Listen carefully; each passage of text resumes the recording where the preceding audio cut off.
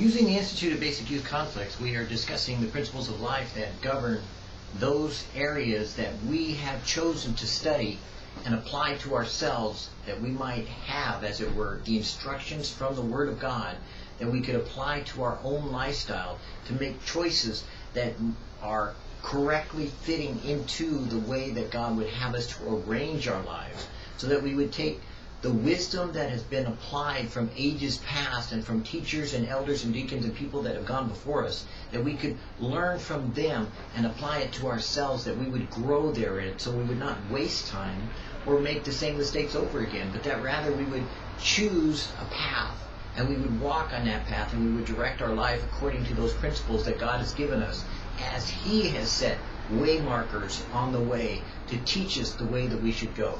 For it is said that in the book of Proverbs that is instructions in wisdom, in knowledge, in growth, in development, and the way that a young man should arrange his life. Well, just like Proverbs has been given for those who understood the Proverbs to live their life accordingly, and Ecclesiastes was written as such, likewise we have a book, and some people have said that they don't know what to do in their life because they don't know how to apply the Bible and the Scriptures in their life. So, in examining Principles of Life, I have found that in this book, I was greatly blessed in using it and reading it and applying it to my life. So we've used Principles of Life in the first 6 videos, maybe 7, to explain stages that you go through or areas of conflict that you need to resolve. And in each one of these, we're beginning to get into now the depth and the material that this book was designed for. And building upon that, Principles of Life that we had already previously recorded, we're now on our first principle, which I'm really excited about. It's a biggie. It's the most important one. No. Principles are simply things that, they're kind of like, how would you describe a principal? Well, he's the guy that's at school, you know, that you got sent to when the teacher said, I can't handle him, and sent you to the principal. Not that principle. But it's similar. It's close. It's kind of like the same idea. Only before you get to the principle, there's principles that you could have used to avoid having to get thrown out of class. Because while you were in class, if you would listened and paid attention, those are called principles. Listening is a principle. Paying attention is a principle. Those are things that are called principles. Those are ways of applying what you're learning, or ways to apply something. And that's what a principle is, a way to apply something. You could call it, you know, for big words, pragmatic or practical, a way of using something. It's kind of like, you know, when you have a hammer, you could use that hammer as a guitar. No, really, you could. You know, you could sit there and imagine that strumming that hammer is really going to make a lot of wonderful sounds. But the principle of education teaches us that the hammer was used for striking a nail. That's applying a principle. What it's designed for is what it's made for. That's what you use it for. That's a principle. Design, made, use. That's what we're doing in today's study. We're looking at, as we're going to read it and then apply it as we comment on it, principles in applying Scripture. These are ways to apply the Scripture. It isn't the only way. It isn't the best way or the worst way. This is a way. Now remember, again, let me say it very clearly. What you learn and how you apply it is based upon your knowledge of God Himself working in your life by the Holy Spirit, taking what's being said now and using it in your life so that you can apply it to yourself. It's kind of like, if I take this tie off and you're wearing a purple shirt and you put it on, it might go together and it might not. If you're wearing a pink shirt, it might go with it, it might not. I might take off my shirt and hand it to you, but if you're like, say, maybe 6'7" and you're like 300 pounds, this shirt isn't going to fit you. So what fits for you is how you apply what's being taught right now, and the same thing is true about Scripture. The Holy Spirit is your teacher. The Holy Spirit applies the Scripture to your life. The Holy Spirit is the one that makes it fit for you. No one is telling you what to do. Only the Holy Spirit convinces you and convicts you in the way you should go. As He does that, the convincing part is the way that you should go if you want to avoid being convicted by Him when you didn't do what He said to do. And that's how God uses His Spirit now in the world to teach us by the Word of God how to live our lives. So, one of the principles in applying Scripture is, or I should read the definition of applying Scripture is, it is essential that all Scripture be diligently studied and accurately applied. When we say diligently studied, we're talking about not just simply going to your local video store or Vidivo and picking up a video and saying, hey, I'm going to watch it and I'll know. That's not a Bible study. I'm sorry. Going to a Bible study in a church where a pastor stands up and preaches at you and calls it a teaching is not a teaching or a preaching. I mean, it's not a teaching or a Bible study. It is a expository, expounding upon what he has learned, and then you have to do your part in order to apply it, learn it, be it, and do it. So that's not a Bible study either. A Bible study and the way that you apply it is when you take something from the Scripture and you practically make it real in your life by way of the Holy Spirit coming to you and saying, look, it says, don't sin, and then you see that a sign says, don't cross the crosswalk when it's red, and you walk out there and get hit by a truck. You don't blame God because you got hit by a truck because you sinned by going against the crosswalk. That's the practical application of a Bible study. The Bible study is to say, why would I obey that stupid law when there's nobody coming and there's nothing all around me? You see, I can see that there's a red light. I'm at a street corner. It's the middle of the night.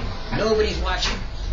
Nobody can see me. Nobody knows whether I cross that crosswalk or not. But I'm not going to wait for that green light. I'm just going to go ahead and go. Because, hey, I've got what I believe is grace. I believe I can do whatever I want to do. That's true. Nobody sees you until you study. And then you suddenly find out, wait a minute. Angels are watching every move I make. Angels are recording every word that I take. Angels are watching everything that I do in order to understand what this salvation is. You mean I've been put on a central stage in front of all these angels that are being condemned, and all these angels are being made righteous, and they're all watching everything that I do because I call myself a Christian? Yes. As a matter of fact, it's true. Angels study everything you're doing. They are there to learn from you. You are teaching by your lifestyle, by your words, by your actions, by the attitudes of your heart, and everything that's going inside you, what angels don't know. Because God didn't create them with that capacity that you have. Angels weren't created in the image and likeness of God. You were. Angels were created as ministering spirits. That's what they are. They are not created in the image of God. You are. You are a tripartite being with a body, a soul, and a spirit. You are created in the likeness and the image of God. Because you are, you, though lower than an angel currently, you will be ascended into an angel above them, likened unto the Son of God, and you are being revealed as you are living out your life now. And all of creation is in travail, waiting for you to be revealed so that they too likewise would rejoice in you accomplishing your purpose that God has designed from the moment He saved you and placed His Spirit in you. You became at that moment an example of God's new creation in the world of the old creation, that it is looking to see what you will do and how you will do it. So in the middle of the night, you standing there, would you obey the law or disobey? Would you break the law or would you not break the law? Jesus lived a perfect life.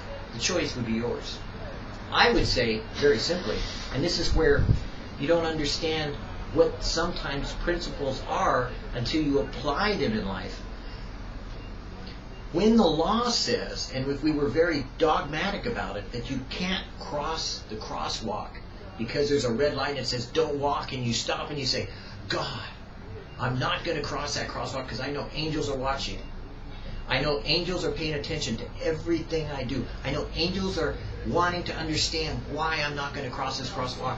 Dead of night, no one around, I could get away with it, I could just go ahead and cross. But I'm not going to, God, because the law says I'm not going to cross. Well, that's one way of looking at it.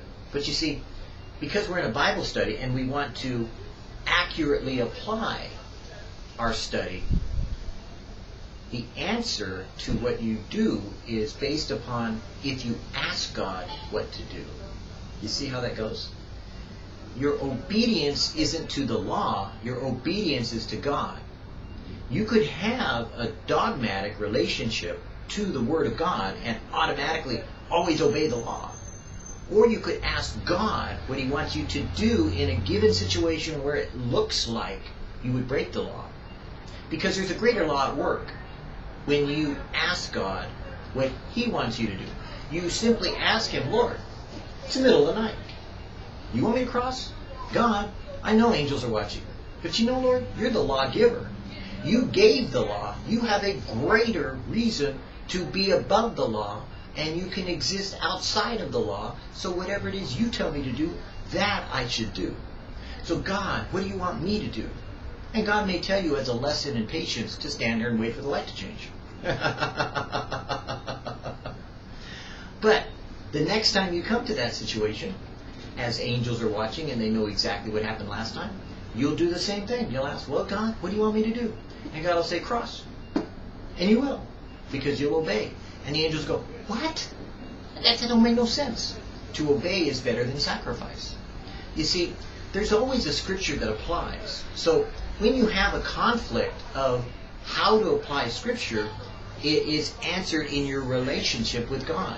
There has to always be that one-on-one direct information from God Himself to apply it to you, or else you will make it into a law that will put you into a box, and you will always be dogmatically stuck in one way of doing things. People tell me Jesus didn't break the law. Well, He didn't only in one way. He didn't break the law as far as God was concerned, but He broke the law as far as the Pharisees were concerned. He broke man-made laws. He didn't break any divine law. Bottom line is He fulfilled it. So, being the lawgiver, He couldn't break it. It's obviously a contradiction in terms, because it's the application of the circumstance within the reality of who He was as opposed to what He did. When you recognize that, and you can replay this tape at any point in time when you see that there's some kind of situation that you don't understand and you don't really get the conflict, write it down. Start to work it out. Put the circumstances together and see if you get a grasp on what I'm saying or what's being taught here. Because conflict is what the problem is. You are going to run into conflict all the time. You are going to run into scriptures that look like, on the surface, they contradict each other. And except you study and know how to apply the scripture, they do contradict. They obviously contradict. They obviously war against itself until you know how to apply it. Then once you see how it fits, because you see all of Scripture fits together. It fits together, and when it doesn't, you're the one in conflict, not the Scripture. Your way of applying it causes you to fit into that perfect picture that God has in the Word of God. That's why applying scriptures and the principles that we use is so important. That's why I only read one line and stopped and commented on it, because it's how you diligently apply it, how you diligently look at it, how you work it out in your life by asking God always for wisdom. Because the difference between the theologian who fails and the simple believer who succeeds is one thing: ask. Jesus made it so simple for us. Ask and you shall receive. Seek and you shall find. Knock and the door shall be opened. Because the scripture had already been written. If any man lack wisdom, let him ask of God, who upbraideth not, but giveth to all men liberally. God said, if you ask me for wisdom, I will give it to you. I will give it to you. He didn't say, I'll send you there. He didn't say, I'll take you there. He didn't say, I'll make you there. He said, I will give you wisdom. How complicated can that be? Ask and you shall receive. I will give you wisdom. Very simple. That's how we apply it.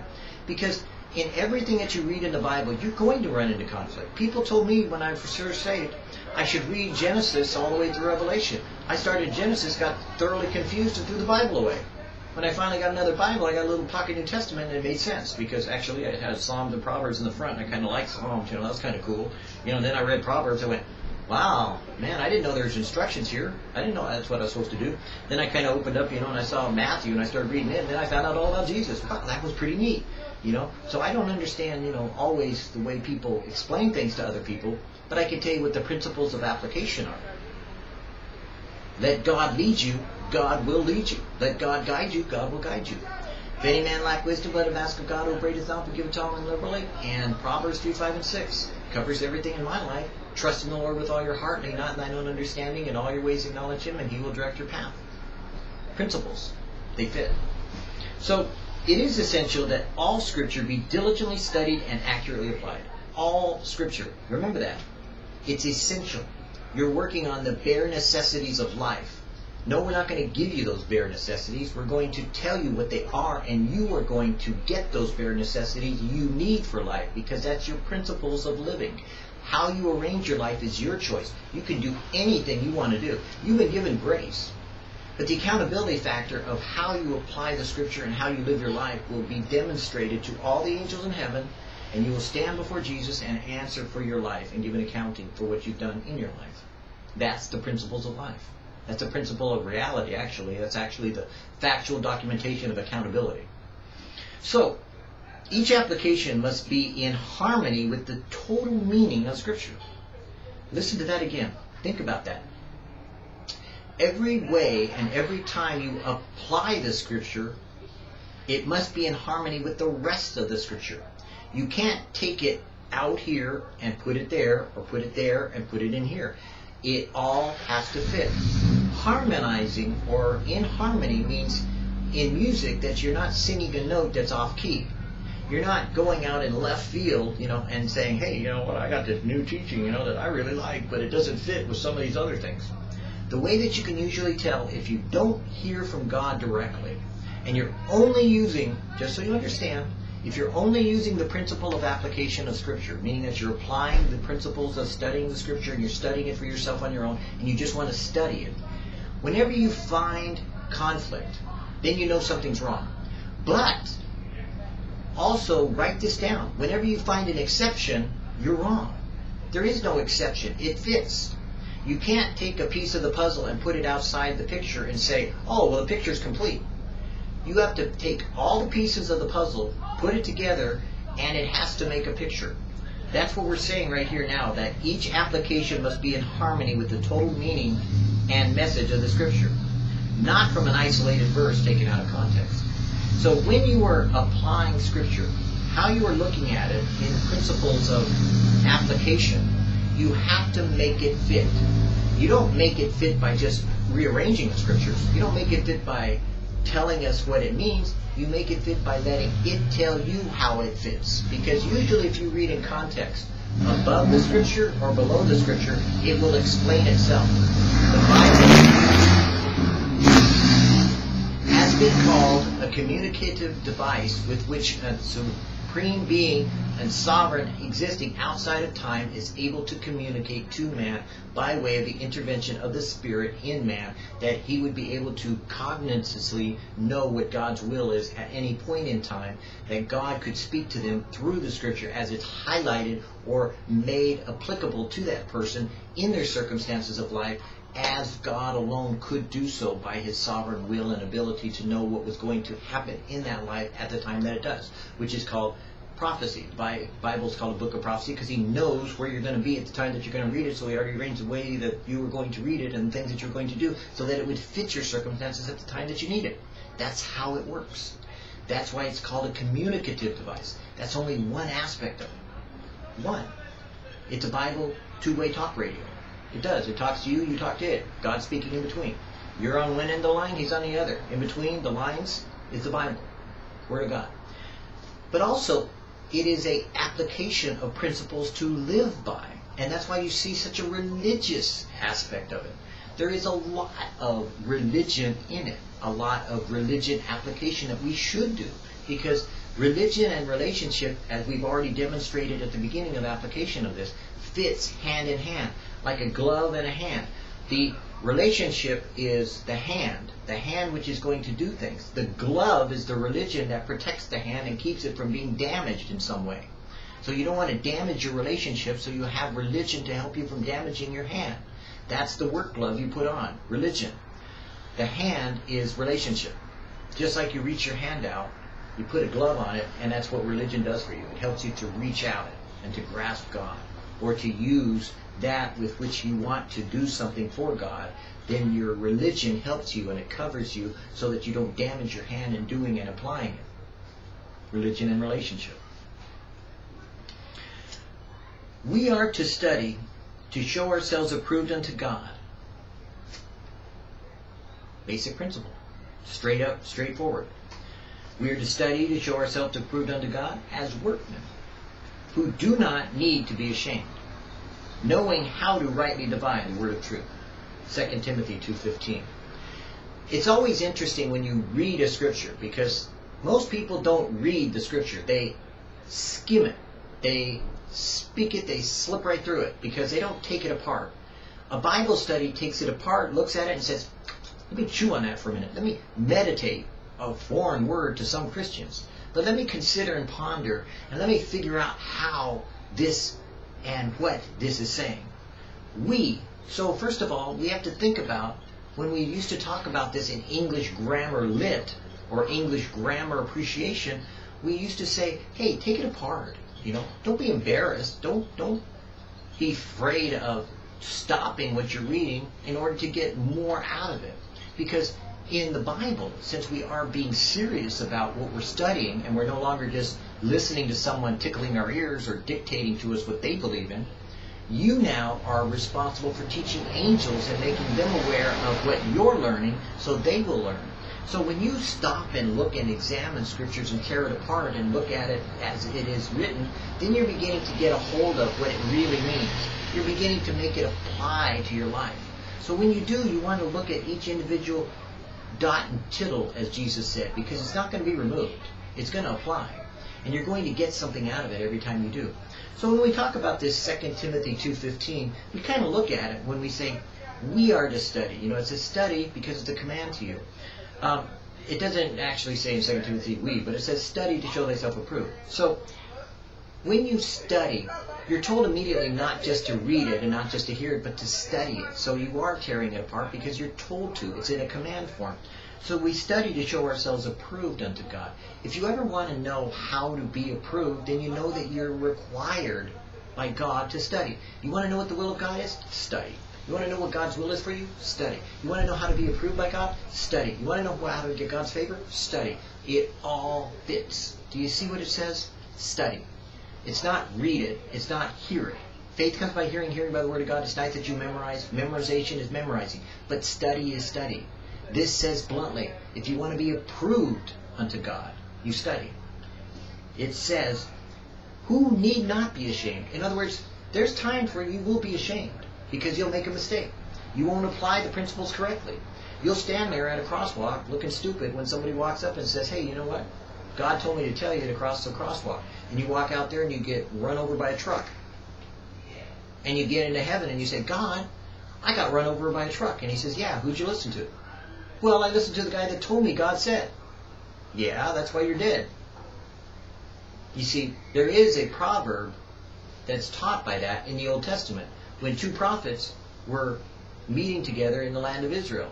One prophet, the young one, was told to go through and don't spend the time at night or day, but to pass through the land and don't be and stop anywhere until you get to your destination.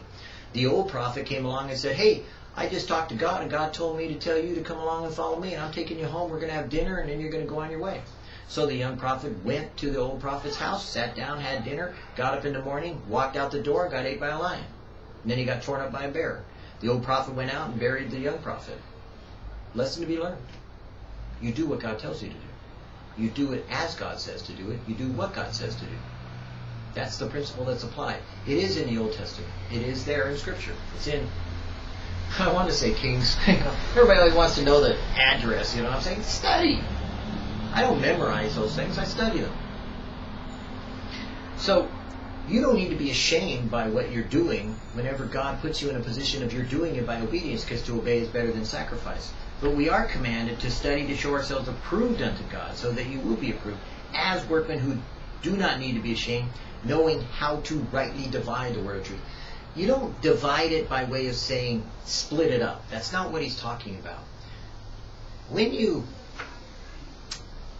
If you don't know math, this might not make sense to you. But you can look it up on equations and math. But when you do math, you have equations that have to fit on both sides of the equal mark. They have to be equal. They balance. Math is a science of equalities. They have to balance out. They have to equal something. 1 plus 1 equals 1, and if you have a negative 1 plus 1 plus 1, to get rid of that, you put a plus 1 on the opposite side, and they balance out, and then they become an equation. And all your equations have to work out equal. And a lot of life is determined by equational analysis in mathematics, because God, believe it or not, what looks like to you as chaos is really a mathematical equation that works out perfectly. Makes sense. It's equation. It's the way he equates it to us. But anyways, having said that, division has rules that apply that when you split it up, you still have to make it fit. And so if you're dividing something, you're still fitting it back into an equation that you should be able to, when you take something out, multiply it back in, and it fits. But more often than not, when someone tries to divide the Word of God, they don't put it back in, and their conclusions are only based upon the divisive part, not on the inclusive part. So they don't balance their equation when they're studying the Word of God and dividing it. That's why rightly dividing doesn't mean to divide by way of math. It means to rightly look at and to analyze the parts of the Scripture, like we said at the beginning. Study to show ourselves approved unto God. What do we have to do to be approved? That's dividing it. What do we have to do? We study. You see how that's division?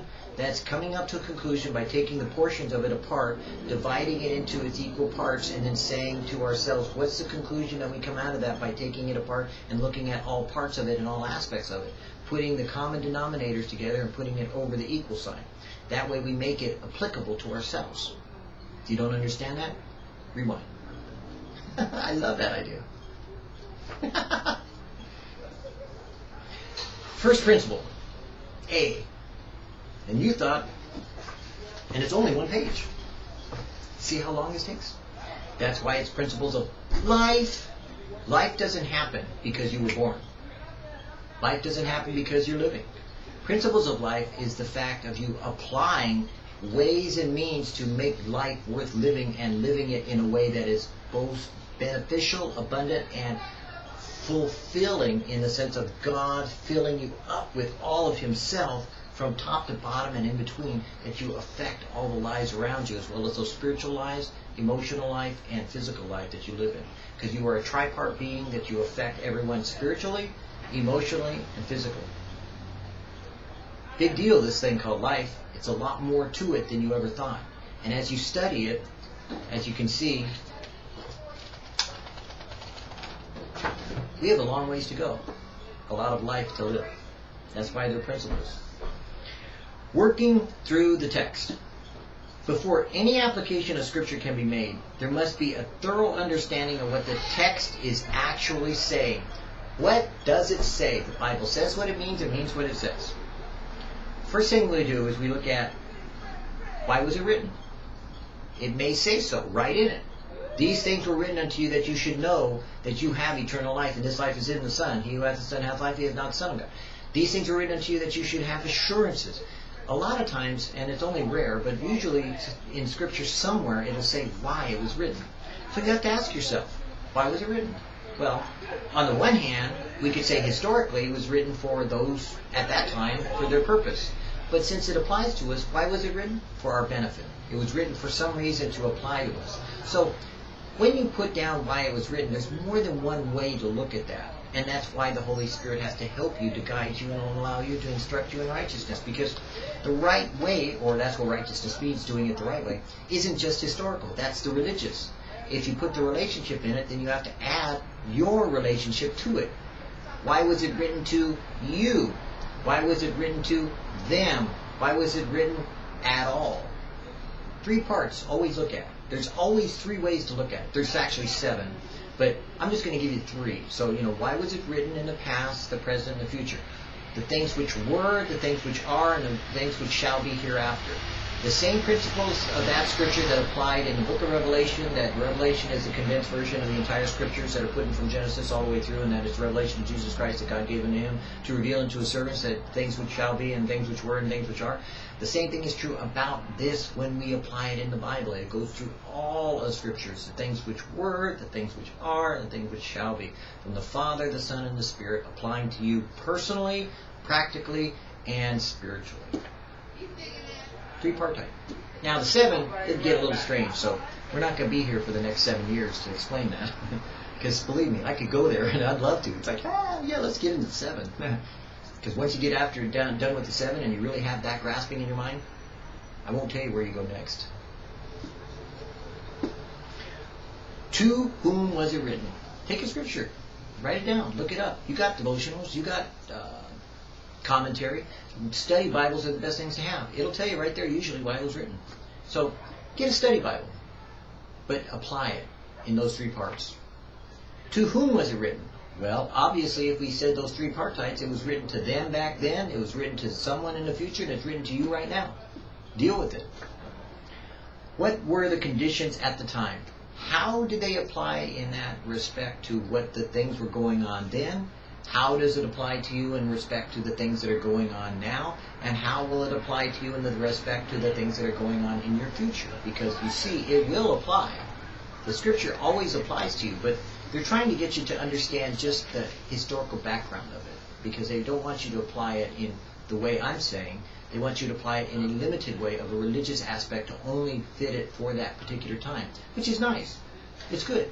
If you want to be a theologian, stick with only the theology of it, and you'll be stuck in one aspect of it, the physical reality, but not the emotional or spiritual. It won't apply to you today. It'll only apply as a general theme of a religious aspect that you'll have a glove with 1 finger. You want a glove with all fingers and a thumb. Notice that I said and a thumb.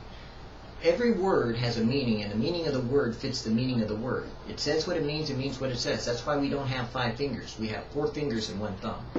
A thumb is not a finger. What is the precise meaning of the original language? Bible studies sometimes go overboard on the precise meaning of the original language. I can tell you that you don't need that. I can tell you that it doesn't apply. And it's true, because the Holy Spirit will take whatever Bible you're reading and apply it. So, when you take the original language it was written in, it was written by the Spirit of God. So because it's written by the Spirit of God, only the Spirit of God can apply the right language to you in the way that you understand it. It doesn't have to do with the Greek or the Hebrew. Forget that. Get that out of your head. It wasn't the Greeks that wrote it, and it wasn't the Hebrews that wrote it. It was the Holy Spirit that wrote it. So the original language, as it should be applied, is by way of the Holy Spirit making that mindset you have in your colloquialisms, in your level of education, in your understanding and your principles of understanding as He has led you in your life to where you are today. Then that's the language that He will speak to you in the Bible that you're reading. If you happen to have a street version Bible, hey man, it's rapping and it's japping and it's tapping and it's giving you what you got to get when you got to get it when you want to need it. Because when you need it, you got to have it, and then you're going to go with it, right? Got it? Good. Then get it. So that's how the Holy Spirit will apply it. No matter what language you think that you need to have it in. The Greek is just for intellectual assertion. The Hebrew is just for intellectual adaptation. It is true that there's a certain amount of benefit to them, but most often than not, I see more people get trapped in a box of their own understanding than the reality of the Holy Spirit making it applicable to all means of the language. Whether it be what was, which would be, again, the Hebrew or the Greek, what is where you're at today, and what shall be hereafter, where your education process with the Holy Spirit will take you as you learn more about it and you apply it. So you see, it still applies. It could still be the Greek Hebrew that you're learning from what was, and then what is, and what shall be. It all fits together. There isn't anything in the principles of life that I'm going to give you that doesn't fit. If you ever think it doesn't, challenge me. Call me up. Michael, I got you. Man, I'm going to nail your high to the wall. Let me write it down and send it to you. And I'll feed it back to you. Because I've been nailed. I don't have the nail prints. You know, they tried to get me on that cross and I crawled out of it. No, actually, you know, I've been crucified lots of times. You know, I mean, people always come at me trying to say that something doesn't fit. I'm not the teacher. I know it fits because God has used this and has applied it for you to the benefit that we're using it in video, that God said do it. So I know that it'll fit because I have no problem with being challenged. I know that God will give me the answer to the reason for the hope that lies within me, that I shall always be able to give an answer to every man that asks me the questions of how it applies according to their understanding and their reasoning within wherever they're coming from at that point in time that they're writing to me the questions that they have about how the Holy Spirit would apply this to their life according to the teaching that I was giving at the time that I recorded it. Want to try?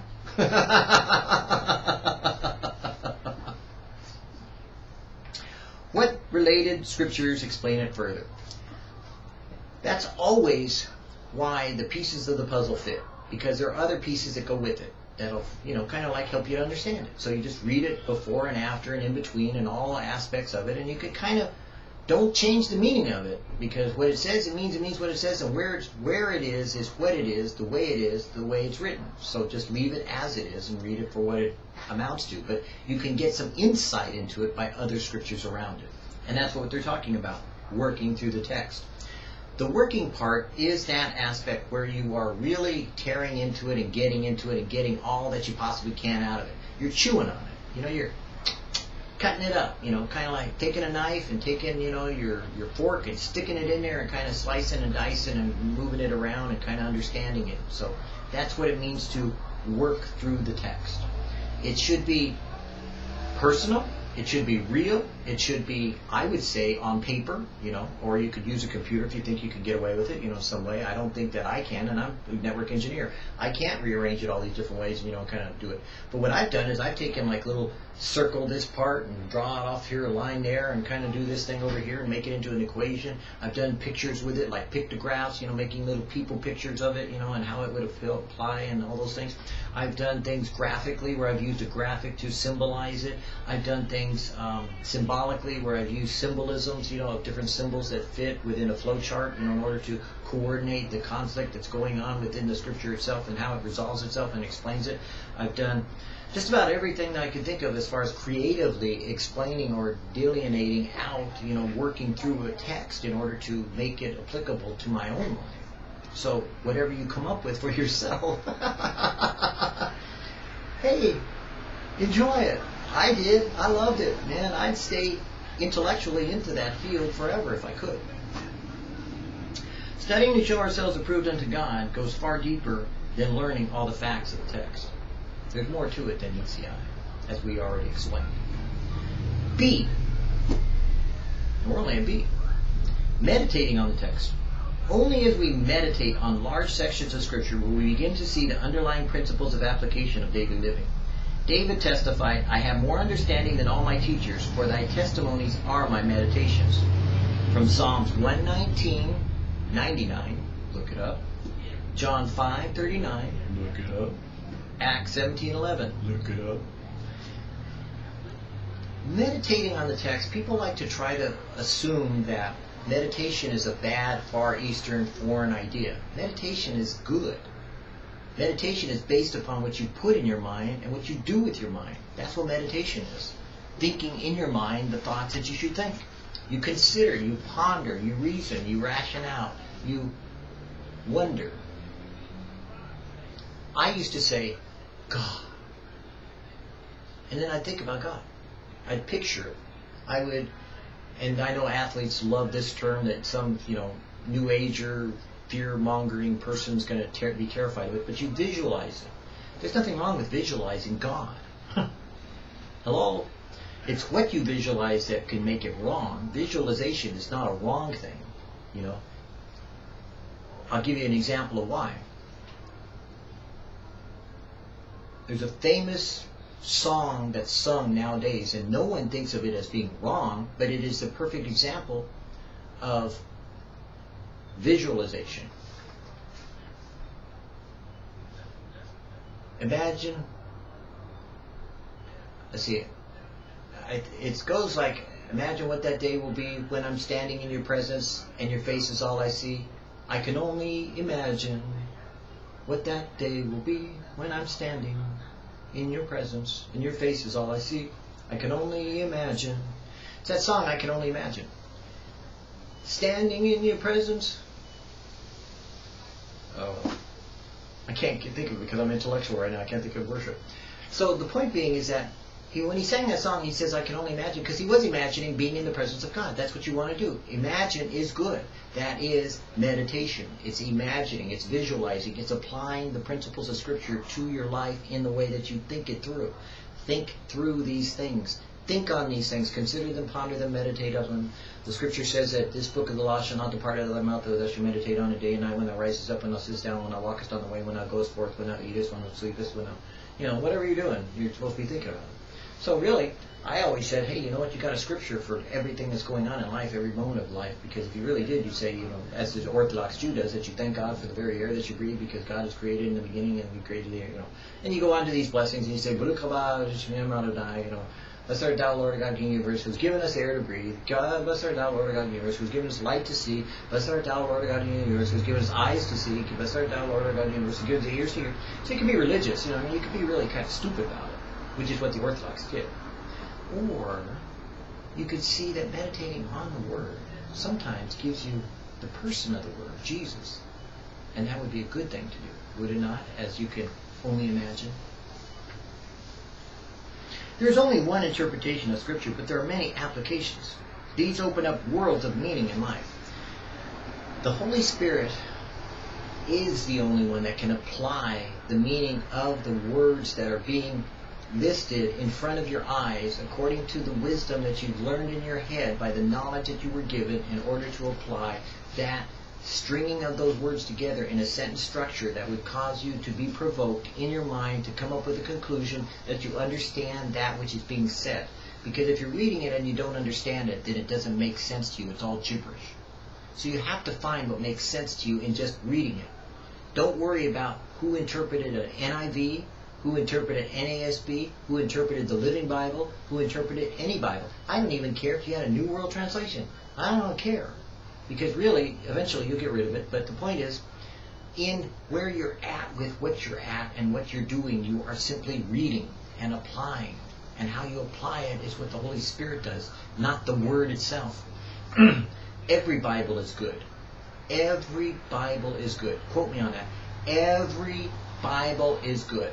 You know why? Because if a jackass could speak God's Word, then a Bible can speak God's Word too. And if a jackass could come out with the pure Word of God to save Balaam his skin, then guess what? God can begin with you in any Bible He wants to. And you want to. So start with what you got. Don't go with what you think you need. Because, no offense, but the King James Version is probably the worst Bible in the world to understand. People do not comprehend what they're saying. They do not. I'm a English major, so to speak. I'm a freelance writer. I'm a creative writer. I have published books. I have done lots of English grammar analysis and all kinds of things. I could get a degree in it if I wanted to, or a master's degree, even a doctorate in it. Who cares? I don't want to like garbage. But the point is that King James is up there in language. It is out there when it comes to soliloquies and elocution of grammatical, effectual, textual continuity within its grammatical structure, meaning that it flows for a reason because they were talking in front of a king and they had to say it in a certain way. That doesn't mean it's the only way. It just means that it happened to be used from, as they say, the Textus Receptus, and it's kind of like, kind of closer, and better, but, who cares? We're not that accurate. What makes it accurate and applicable is the Spirit of God in you, not the Word of God in front of you. The Spirit of God applies the Word you're reading to your life. And that's why principles in applying Scripture are so important for you, to get it right so you don't get it wrong. Because it's not about the Bible you're reading. It's about the Word of God that you're living. It's about the Spirit of God that is breathing into you the words of God that God has spoken to you as you were reading them for the first time and applying them by hearing them audibly at some point in time in the future. So that way the Word of God that was will be the Word of God that is, and it will be the Word of God that you'll see that will be existing in heaven before you as you stand in front of Him. Discovering the principles of the text. After a section of Scripture becomes a living part of your thinking, and we put related passages together, we begin to see underlying principles within that Scripture which can be applied to our lives. Whenever you see anything in the Scripture, there's a principle there. Like when it says, study to show thyself approved unto God. You can say the principle is, how are you approved unto God? Study. That's it. The principle is study. That's what you get from study to show thyself approved unto God, workman and you not be ashamed, rightly dividing the word of truth. The principle is listed at the beginning. The benefit is listed underneath it. The warning and the concern and the contextual qualifications of it are listed there too, as well as the application of it, all within that one Scripture. A good illustration of this is found in 1 Timothy 5:18 and 1 Corinthians 9:7-14. Paul was emphasizing the right which ministers of the gospel have to expect a living wage. To support this, he used what first appears to be a verse out of context, Deuteronomy 25:4. But he goes on to explain the underlying principle which has universal application in verse 10. And of course, I didn't see that one coming, so I'm unprepared. What is he talking about? Who cares? It's about money. I don't want to get into it. Me personally, I understand that, they should be talking about wages, but I don't believe in necessarily that part. I think within my study of the Scriptures that you get what you pay for. You can get it free, freely receive, freely give, and that's what you should get from the Word of God as people apply it to you. But I do know that, pastors, elders, deacons, other ministers use a lot of times portions of Scripture in order to justify or to coordinate a principle of having a vocational reciprocity for their avocation of serving the Lord. And within the parameters of whatever religion you're in, then let it be so. But as you study, you're going to find that, don't put it as tithing. Just call it what you get, what you pay for, because that's what it really boils down to.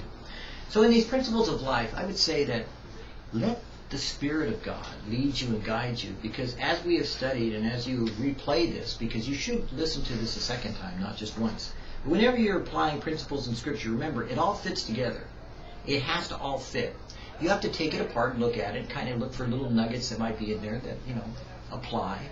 You have to see how it fits in the bigger picture, in the context of where it came from, where it's going, what it's doing to you, how it's going to be done, what it's going to do, where, who, what, where, how, and why. You have to use some brain power, some other tools, because you're studying, and just like any good student, you need to get a ruler or, some paper and write it down and begin to understand that you're studying, because that's what you're learning is a principle of life. You're not just living the life and going on and making your own mistakes and trying to figure out what you did wrong. This is to get you so you don't do wrong before you do wrong, so you do right. So in order to learn to do right, you need to do and prepare yourself to study so you have those tools available to you to apply to your life. Studying correctly and applying those principles are so important in looking at Scripture. You can already see why you need to get and understand how you apply the Scriptures, because if you took your fingers and your toes, you can't count how many denominations there are. You can't count how many sects of Christianity there are. You can't count how many different ways that people interpret things. There's a good reason why. They're not wrong. It applies to them where they're at that point in time of where they're at. Now, I'll admit, the Catholic, maybe he needs where he's at, what he's at, doing what he's doing, because God is in control of the Catholic, just like God is in control of you. The Protestant may be needing where he's at, what he's doing, how he's doing, where he's doing, because God has him where he's at, doing what he's doing. The point is, are they doing what God says to do? If they have a personal relationship, they are. You leave them alone. You do what God tells you to do so that you're at where you're at, applying what God is at with you where you're at, doing what God wants you to do. That's how you are learning the principles of application and learning to apply the principles of life. Father, I thank you that you've given us these words and these applications of how to live, what to live, and where to live it. We literally don't understand what we should do as we ought to, but we structure our mind and build a little house to receive your understanding and your wisdom, so that in our mind we begin to comprehend what you want us to do. We try to learn these principles so that we would be open to anything you tell us to do. Not so that we would close our mind to anyone else, but we would rather open the door so that you would walk in and see the inside of our heart and take and cleanse within us all that garbage that's in our mind, so that we would be transformed from our old mind into the mind of Christ. That you would renew our mind, making us into the likeness and the understanding that you would have us to be from the Word of God only. So, Spirit of God, I pray that any person that's watching or hearing or seeing would be filled with your Holy Spirit. That you would cause them to come upon them, O God, Heavenly Father, right now, sending your Spirit to them. That He would be within them. That He would be fulfilling them. That He would be coordinating to them the word of knowledge, the word of wisdom, the application of the Word of God. That you would reveal Jesus to them in all spirit, in all truth, in all application and principles of life. That they would be blessed to find you standing in the very center of their being. Oh God, reveal that to them, I pray. In Jesus' name, amen. May it be that you find that in these principles of life, as we study them, that you take what you can, live it the way you want, and apply it as God leads you. So your life becomes not just a principle, but an example of a believer. God bless you. I pray you continue to walk with Him, to talk with Him, and to live with Him throughout all the days of your life.